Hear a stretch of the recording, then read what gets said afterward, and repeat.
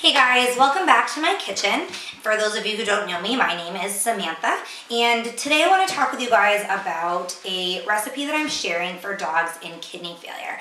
Now, kidney disease, kidney failure, renal disease, renal failure, it's a very serious disease, and I just want to take a second before I share this video with you guys to tell you how important it is to work with your veterinarian or with a canine nutritionist to find a recipe and a diet that's right for your dog. Every dog is different. Every case of kidney disease is different. There are different grades of it, I guess is a way to say, different stages of it. And you know, your dog might have a more moderate case. Some dogs have a more severe case, and there are a million dogs in between. So you really need to focus on that. You need to focus on your dog, his age, his weight, his previous health conditions, any other health conditions that might be going on right now. So it's really important to work with a trained professional that can look at all of that, take that big picture and give you some recipes or some diet ideas that are really going to meet your dog's needs. Now, with kidney disease, what happens? Obviously, the kidneys are part of our system in our body that processes waste and turns it into urine so that our bodies can get rid of it.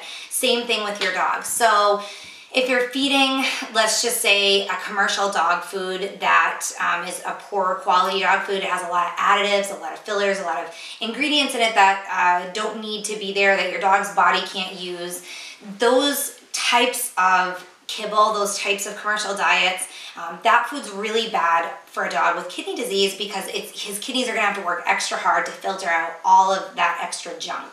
So a lot of diets, a lot of recipes for dogs with kidney disease are very basic. They have limited ingredients.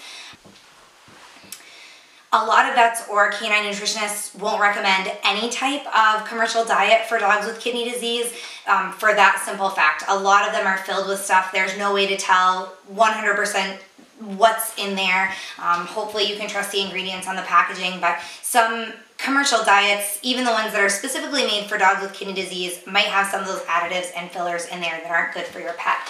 So typically a homemade diet is the way to go. This one's very, very, very basic. What I start off with is I have 2 cups of cooked white rice here. Dump all of that in.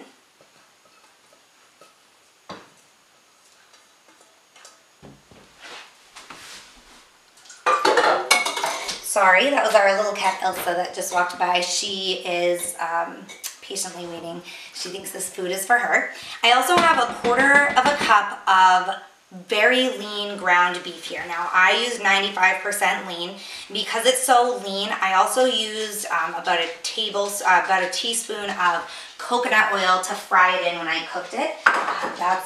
Coconut oil is great for a dog's skin and coat, so I use the coconut oil. I also have 3 slices of white bread that I've just broken up into little tiny pieces, little small pieces. Then I have, actually I'm going to save that till last. I have 1 boiled egg that I've chopped up. So there's that. And the last ingredient is a teaspoon of calcium carbonate. Now I'm going to sprinkle that in first. I'm going to give you a little tip because it took me a while to find calcium carbonate at the pharmacy. This is the bottle that I used of natural calcium. It says here on the front. What I did not know, calcium carbonate is a powder. If you can find it at like a natural living store, or even maybe one of your pharmacies in your local area has the calcium carbonate powder. Mine did not. It was very difficult to find. And the reason for that is because if you look on the back here where it says, it'll say in the ingredients, it says calcium as calcium carbonate. And the reason for that, my pharmacist explained to me, is because calcium carbonate's a powder, and in order to make it into a pill form, they have to add some other ingredients to make it stick together in pill form. So look for calcium and just look on the back for the ingredients and see if it says calcium as calcium carbonate. So I found the pills and I just crushed them. Like I said, if you can find the powder, that's even better. And then all you're gonna do is mix up this food. That's it, it's that simple. You can serve it as soon as it's cooled, as you can, if you can see the steam coming off of this. I just cooked the rice and the egg and the ground beef, so mine's quite hot right now. So let it cool and you can serve it to your dog. It will last in the refrigerator for 3 to 5 days in an airtight container. You can also freeze it if you choose, and it'll last a couple of months in your freezer. If you'd like to do that, make a big batch and save yourself some time. So it's pretty simple. It looks kind of bland to me with the white bread and the plain hamburger and the white rice, but for your dog, it's actually going to be very, very tasty and is, of course, very healthy for a dog in kidney failure. So again, you know, don't just switch your dog to this food and think that everything's going to be great. This is just a sample of a recipe that would be good for a dog with kidney failure. This recipe also, I wrote this down so I want to get it right, the feeding guidelines, you feed for a dog that's 5 pounds, you feed 1/4 cup every day, usually split that between 2 or 3 feedings. 10-pound dogs get 1/2 cup, 20-pound dogs get 1 pound, sorry, not half a cup, 1/2 pound. This is by pound. So a 5-pound dog gets 1/4 pound of food a day. A 10-pound dog gets 1/2 pound of food a day. 20-pound dog gets 1 pound of food a day. A 40-pound dog would get 1.5 pounds of food a day. A 60-pound dog, 2 pounds of food. An 80-pound dog, 2.5 pounds of food. And a 100-pound dog would get 3 pounds of this dog food every day. And again, you want to split those into 2 or 3 feedings depending on your schedule. If you can do 3, that's great. If you can't, 2 is fine. So keep that in mind, those feeding guidelines, if you run this recipe by your vet and they say that it's a good choice.